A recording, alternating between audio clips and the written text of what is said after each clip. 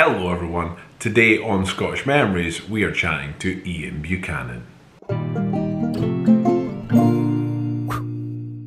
How are you all? I hope you are all happy and healthy and safe wherever you are out there. Just before we get started, please remember, if you haven't already, hit that subscribe button on both YouTube and on podcast. Remember to leave us a like and leave us a comment as well. And on podcast, please leave us a rating wherever you get your podcast from as well. It'd be nice to start to build up a rating on there because right now we have none. But today, I'm really over the moon with the guest we have today. But before I do, I want to give a big shout out to an old college friend of mine, Lindsay, who actually is a mutual friend of mine and our guest today and was very kind to help set up this interview for me. So Lindsay, thank you so much. Really means the world to me. You are an absolute angel. Thank you very much. But today we are chatting to Ian Buchanan. Scottish-born actor Ian Buchanan has appeared in some of the most iconic shows of all time. You'll recognise him from things like Twin Peaks, Quantum Leap, Charmed, Stargate SG-1, All My Children, Nip Tuck, Days of Our Lives, General Hospital, The Bold and the Beautiful, to name but a few. Ian, hello. How are you? I'm very well, thank you. I feel almost energized just having heard everything that I've actually done. So I have to say it's a proper honour for me because you have appeared in two of my favourite programmes of all time, with Quantum Leap and Stargate SG-1. Those were a big part of my watching television generally, especially Quantum Leap. A big part of my early teens and things. That was a lot of fun actually. That was fun. I have to say, I probably think that program was one of the reasons why I became an actor. Just the variety. Really? Wow. Yeah, it was a big inspiration to me as young. But thank you so much for sparing the time to come on. How are you? First of all, are you healthy and well?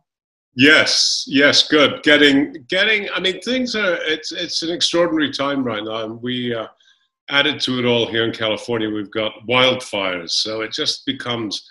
It's so the only reprieve right now is getting out to walk for an hour or two during the day, and now of course they're saying, please, you got to stay home because the air's so bad. So it's like, I don't know. So, but apart from that, yes, I've been good. Keep myself fairly busy. I've shot a whole series on using Zoom and iPhone and iPad, which is now airing right now on Instagram. So I've been good. I kept myself sane. I miss traveling, of course, which is a huge part of my summer normally. But yeah, I have to say that it's happened over here as well. There was a television program we had here with David Tennant and Michael Sheen where they did the entire thing on Zoom. And it was an incredible thing to watch, actually. Yeah, I've been thoroughly impressed. Not so much by, the idea of sitting at home and recording myself never appealed to me, and I was a little kind of hesitant to get into it. But once we sort of found the rhythm of it, and then I saw the end result, which basically was down to editing, which is brilliant. Great music with this young kid I've known all of his life who did original music, and just special effects and stuff. It's pretty astounding. And I was like, I was thoroughly impressed, and people are liking it. And it's pretty, it has a mystery and it has a sort of intensity to it that works on this format. So there we are. We'll see. I have to say I've kind of fallen in love with it because it's allowing me to have these conversations. So. Right. So I've properly fallen in love with it. But you were, as I mentioned, you're Scottish born. You were born in Hamilton, or you grew up in Hamilton? I was born in Hamilton. I was raised in East Kilbride, right. Which when I first came to the States, and I'd say with my still very Scottish accent, East Kilbride, people would say, Disco Bride, wow, that's an extraordinary name. I'd be East Kilbride. So then I just would say Hamilton. And then of course now with this great, everybody knows Hamilton now with the, the musical and Alexander Hamilton. So it's funny. I've got obviously I've got a few friends from the States, and it's funny when you say somewhere from Scotland, they tend to emphasise a different part of the word. name yes, a lot of the time, which makes it sound completely different. right. Yes, of course it does. I no longer correct Edinburgh. I don't bother. I can't. It's just like I just go, yeah, that's fantastic. Yeah, you should definitely go there. Yeah, it's great. I just can't, like, I I have, like, just like very, of course, very fond memories. Just that people love to meet Scottish people, especially, America and Scotland are such a wonderful history and a great connection. But every time I've met, and particularly celebrities, and often, like, sort of movie stars who maybe, or they were in music hall originally, but whenever I meet them, they would sing, I belong to Glasgow. And I'd never heard that song until I came to America, because who sings it? Nobody sings it in Scotland. But Kirk Douglas has sung it to me, and Donald O'Connor sung it to me, Martha Ray sung it to me. And even Annie Ross, who recently passed away, she said to me, like, don't you get sick of that? Like, did you ever hear that in Glasgow? I said, I never did. No, it's like... It's funny you mentioned Kirk Douglas, because when you said the song, it popped into my head. He sang that in the Edinburgh Playhouse for a fundraiser for the Commonwealth Games. So he sang I Belong to Glasgow in the Edinburgh Playhouse in the middle of Edinburgh. And I can remember the whole audience going, wait, what? That's funny. He probably did tell me that. I couldn't remember why he was connected to, but he had played in Scotland, obviously. So yeah, it was the fundraiser for the Commonwealth Games. I've got that's good. Very small recollection of it. So growing up in Hamilton, do you miss that area? I mean, obviously you've been away. No. Well, what? No. No, I kind of. I was one of those kids who just couldn't wait to get away. I just couldn't wait. I couldn't wait to get to Glasgow. And then once I got to Glasgow, people did say, the best thing about Glasgow is the London train. And of course I was like, I loved Glasgow. I still love Glasgow. But then I loved London, of course, as soon as I got there. And after London, I got to moved to New York. So, and New York's a lot like Glasgow, actually, just architecturally, and also laid out in like the block system. Yeah. So, no, I wasn't a huge fan of Hamilton or Lanarkshire, or I loved Ayrshire, where my family have lived now for many, many years. I loved Ayrshire. I have family in Edinburgh, and I always loved to go to Edinburgh. So, but I wasn't, strangely enough, no, I wasn't like I think because I was in East Kilbride night when we were first there, it was like a village, and then it became a designated new town. Right. So then there was this huge influx of not only strangers, but kind of aggressive city people had been kicked out of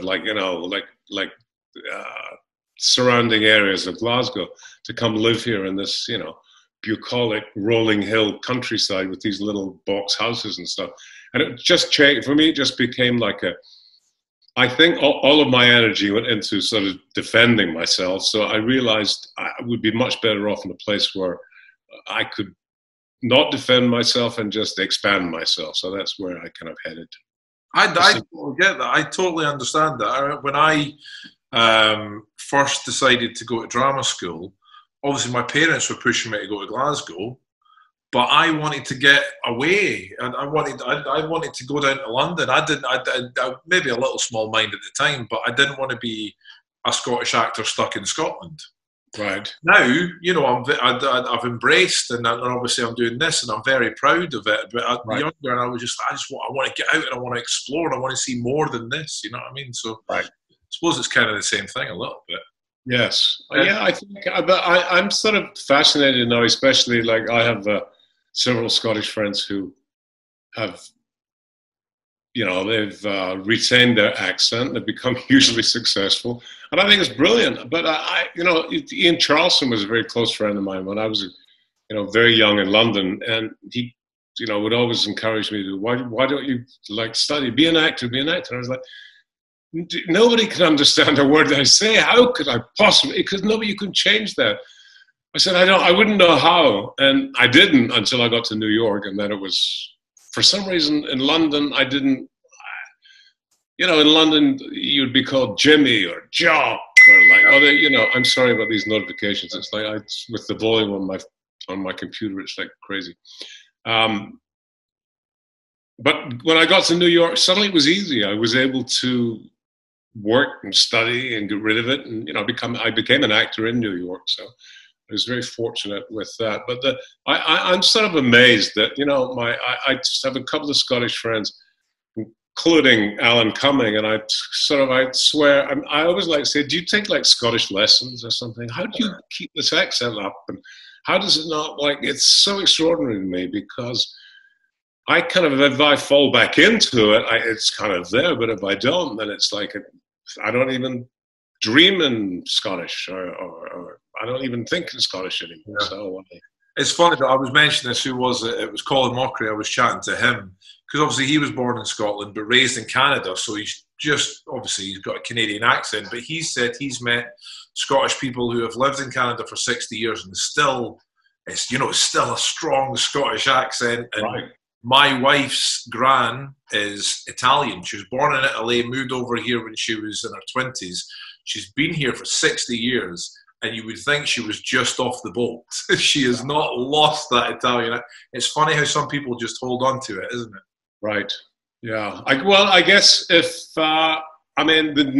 if you have a need to be understood, I think that's where, like, yeah. I mean, I remember jumping into cabs in New York when I first was there, you know, say, you know, 38th and 7th, and they'd be like, what? And I'd be like, 38th and 7th. Oh, it's like, oh, God, I'll write it down, like, you know. It's how I ended up with a career on television without subtitles, I have no idea, but, you know, it's like... I've always heard the jokes that when Trainspotting first came out, when it went to America, they all had to watch it on subtitles. And things. Well, they did. I actually went to see it several times with friends of mine who wanted me there to explain, and I was like, I can't do this. It's like so rude. I'm telling you, I'm translating while people are like, you can't talk all the way through a movie. But, yeah. So growing up, did you get to explore Scotland a lot? Was a lot of staycation here and there? Yeah, we did. We went around. I had my father's cousin was the station mistress, the railway station mistress at Ardluey on Loch Lomond. So we were that was kind of we were there like several times a year. My father's other cousins were in the Trossachs. They were in Cullen. I have an aunt in Edinburgh, so Portobello was our seaside, like, you know, that was our seaside holiday, and also Millport, right? Yeah. Which we did every single year for the month of June. Which in fact, my family still like now they do it for the day, I think, or they maybe camp. I'm not sure what they do, but we would go for a month. So with my grandparents, so that was I loved that. That was a nice, and for some reason, Millport, the Isle of Cumbrae, I think with the Gulf Stream or something, always had palm trees and was always kind of, I don't know, it was the closest thing to being away. So that was nice. I like that. The more I've been chatting to people as well, it's funny that Scotland has got some incredible beaches that you just wouldn't picture that we'd have. Yeah, some of those Western Isles are just with the white sand and the blue water. I mean, maybe one day of the year. I'm not sure. One day they take the photograph. I think the rest of the time it's probably the same as everywhere else.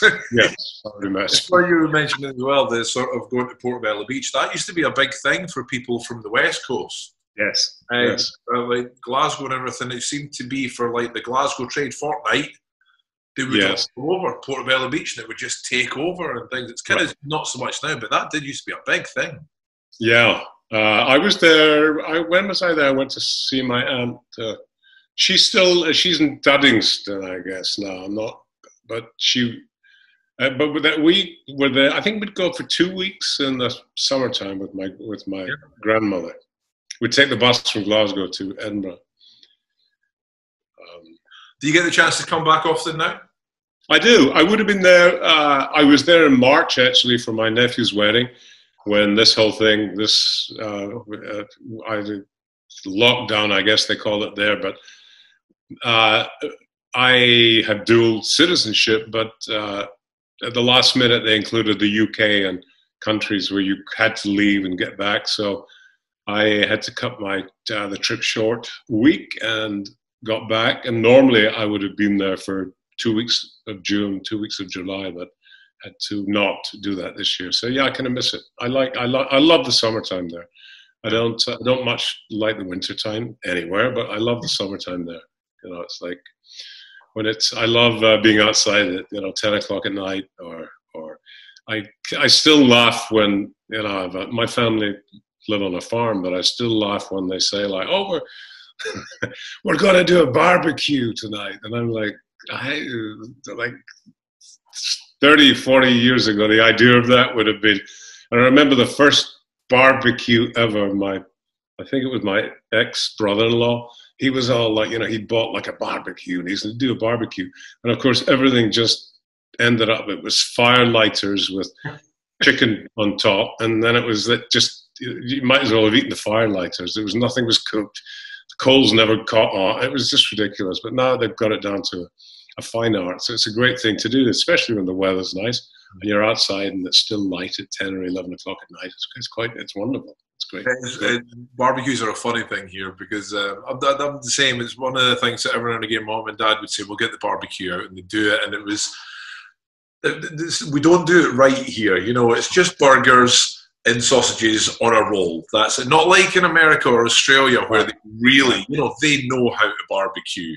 Right. Well, the good thing about the barbecue is it keeps the midges away, which is kind of, the smoke does. But the other thing is like the smoke generally ends up inside the house because it's just, I think it's kind of like the Bruins actually. It just makes me laugh. It always makes me laugh when things like that always tickle me. So. I can just always remember our mums, for some reason, still always left the washing on the line. Of course. Everything's stinking of smoke. She's like, "Oh, I'll try it, it'll be fine." Then you'd go like, "Oh, great, lovely, thanks very much." You have to think these things through. Yeah.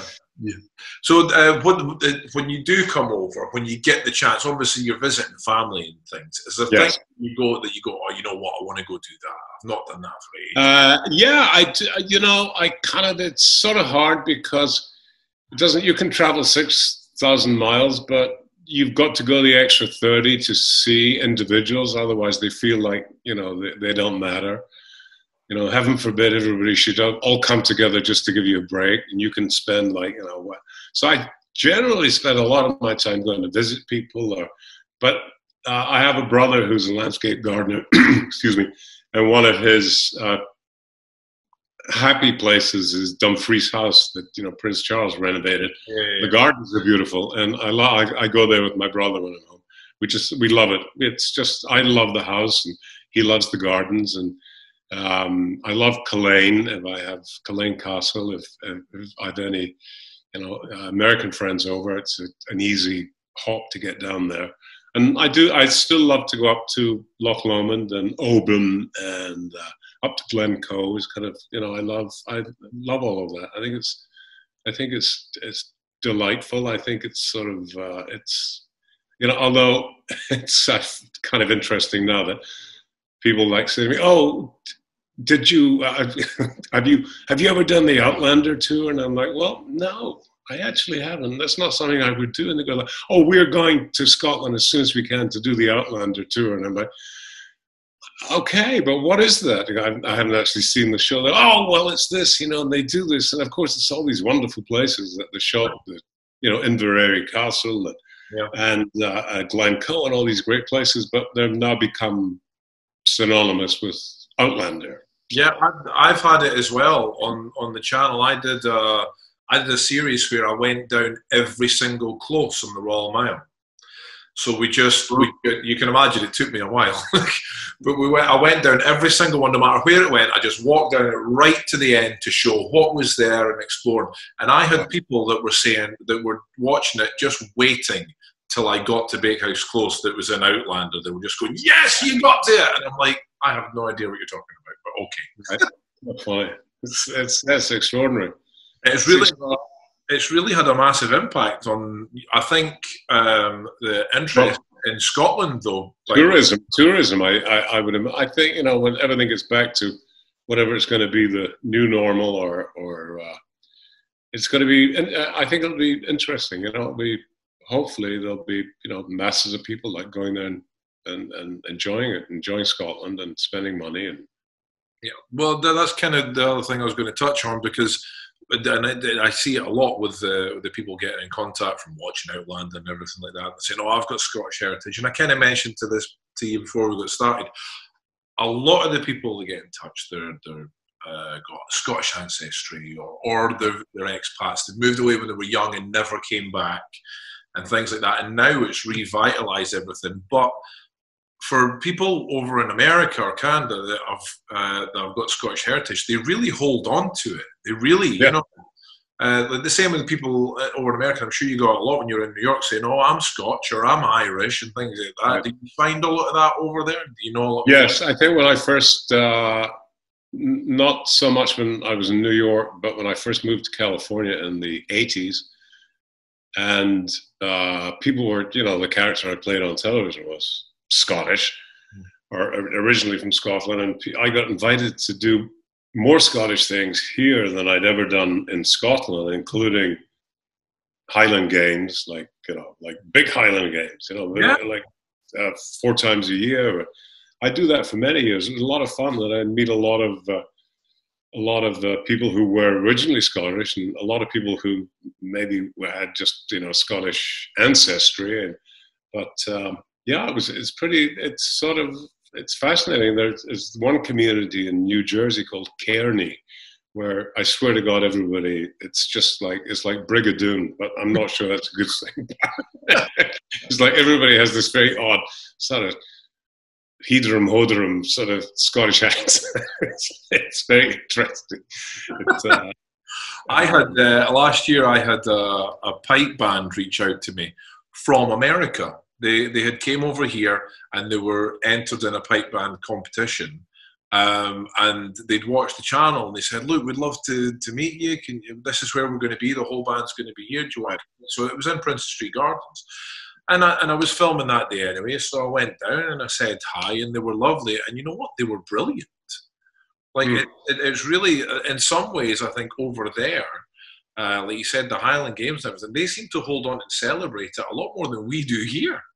Yeah, and also, you know, I often do the Hollywood Christmas parade, and it's kind of become more international. It's like, you know, it's a parade of, you know, just entertainment people, but pipe bands and marching bands, and this the culture in schools here is a lot of like brass band, and they have bagpipes and they have drums and marching, and, you know, it's a huge part of education here in high school, and it's kind of fascinating. It's really fascinating. It's very in fact, my nephew and his family were here this past just before Christmas, and I was doing the Christmas parade, and they came and they were like, I don't think they'd ever seen anything quite like it, even between Scotland, and now they live in Kent, just outside of London. But the kids were just like looking at these thousands of people in kilts, and they're like playing drums and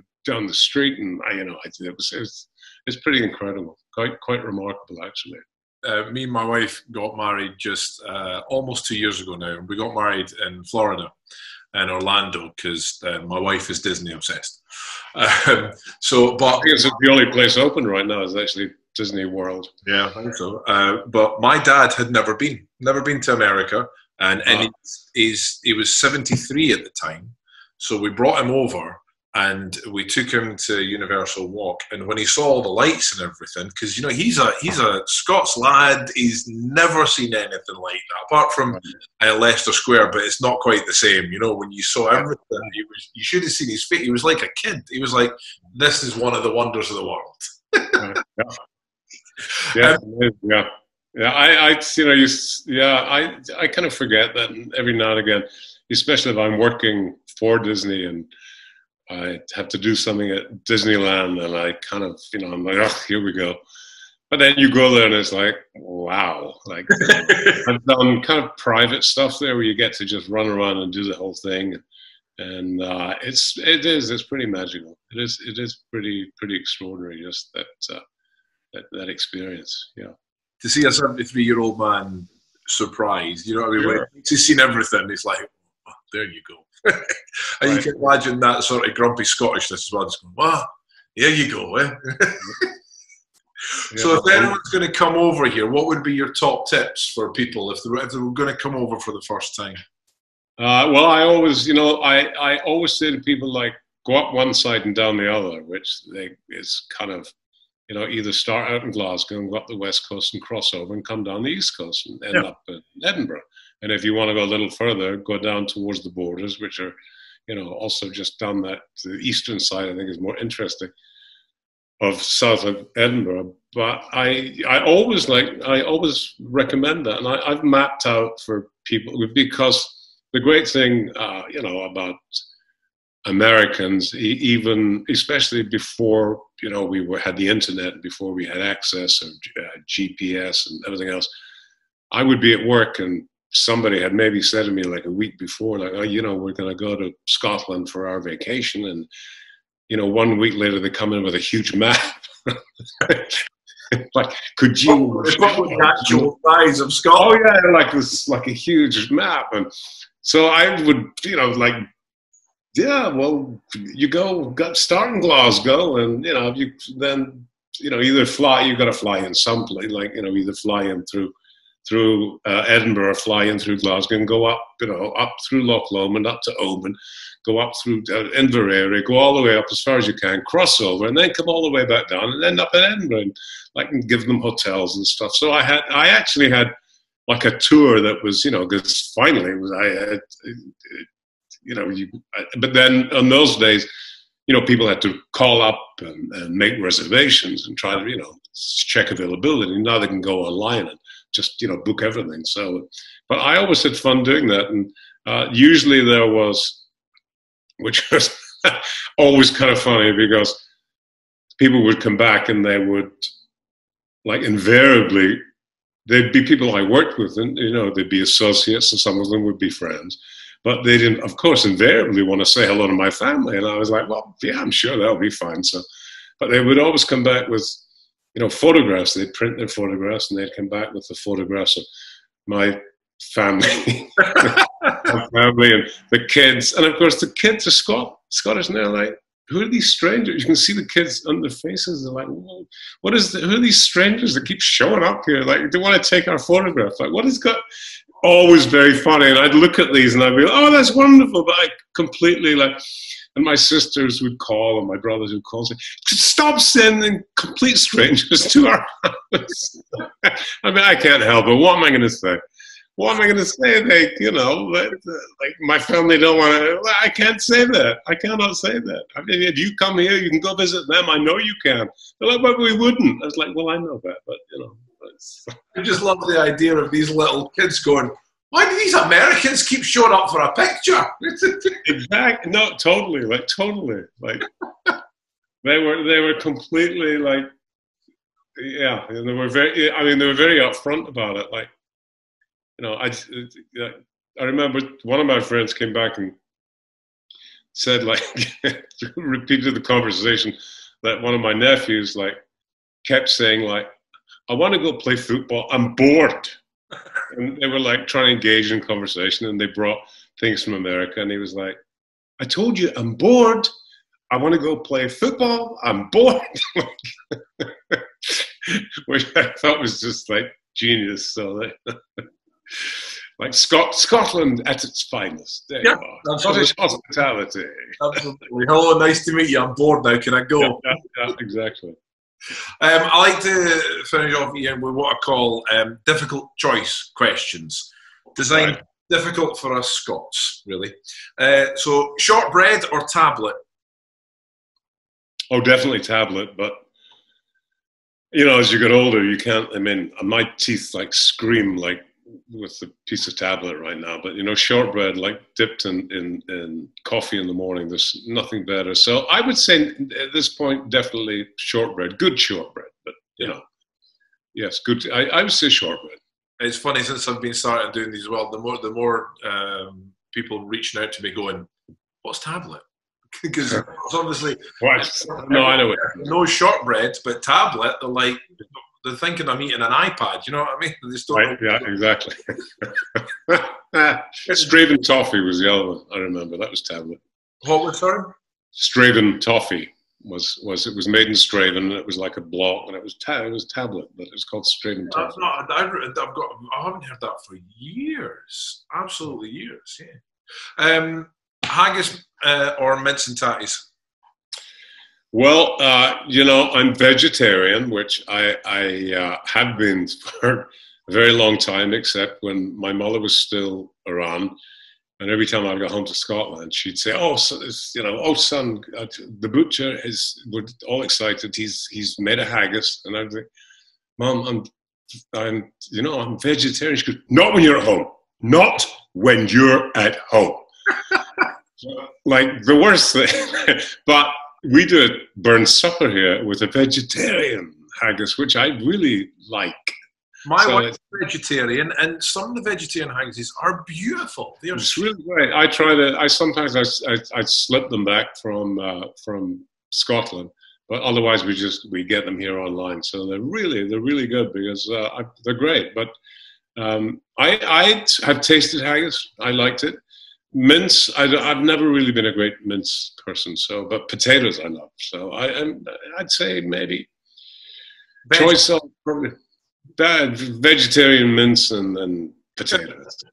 It's funny what you were saying there about your mum going not at home. When my parents first met my wife when she was vegetarian, there's that generation thing, isn't it? They just don't get vegetarian thing. And even now, after they've known her for 12 years, they still don't get it. Right. And I made a beautiful veggie lasagna one night for a family thing, and my dad and his pals devoured it, and I just never told them till afterwards. And they're like, "That's lovely. What was it?" I was like, "Vegetarian." They're like, "Does that mean I'm one of them now?" I was like, "Right. What and what?" They just didn't get it. Yeah, I would say it's vegetarian. It's not a judgment. It's vegetarian. It's a personal choice. It's not a judgment. I'm not saying there's something wrong with you eating whatever you want. It just doesn't work for me. So, but you don't, now it's gluten free, and it's like, especially when you're around a bunch of actors, and before you even hear either resume or anything else, it's all the food allergies. They like, this is what we can't eat. I didn't ask, but it's like Iron Brew or whiskey? Whiskey. Yeah. The nice and straight to the point there, really. You got a favourite? I'm not really like a whiskey drinker, but I do like I do like several of the malts, just to sip. And when we have our burnt supper, I get, believe it or not, like there's always a bottle of Buchanan's, so I sort of like that. I enjoy that. That's nice. Nice. I'll skip one because since you're a vegetarian, it won't really make sense. But last but by no means least, tea cakes or caramel wafers? It's caramel wafer. Caramel wafer. Yeah. Because the tea cakes, and my wife will attest to this, the marshmallow is vegetarian. It's not got gelatin in it. It is a I believe a friend of mine who was the first vegetarian I knew had a campaign with McVitie's to take the lard out of their cookies to make them vegetarian. He then went on to work in an odd way for Tunnocks, which was kind of funny, but I think he kind of was in the forefront of removing the animal from the biscuit. So, well, it doesn't need to be there. Truthfully, it's a biscuit. Yeah, exactly. Ian, this has been absolutely wonderful. Thank you for sharing your time with me today. I know you're incredibly busy, so thank you so much. Thank you, Johnny. This has been great pleasure. It's almost like getting home to Scotland, which I'd missed this year, but get there soon, I hope. Well, I hope it's brought back some nice memories. Yes, absolutely, it has. Well, keep yourself safe out there. Thank you very much. Thank you. I appreciate it. Thank you. You too, also. Thank you. I loved that. I genuinely loved that. I know I say this a lot of times when I have guests on, because I do love chatting to them all, but I love every minute of it. And Ian, thank you so much. I really Really enjoyed our chat. It was so much fun, so nice chatting to you. It's nice to share these memories with people that you don't even know. You know what I mean? When you've got a nice connection just about the place you're from. And that was so much fun. Ian, thank you so much for sharing your time. And once again, Lindsay, thank you so much for helping set up that interview as well. It really, really means the world to me. If you have enjoyed that, please remember, as always, hit that subscribe button, give us a like, leave a comment, but keep yourself safe out there. And till next time, bye humans.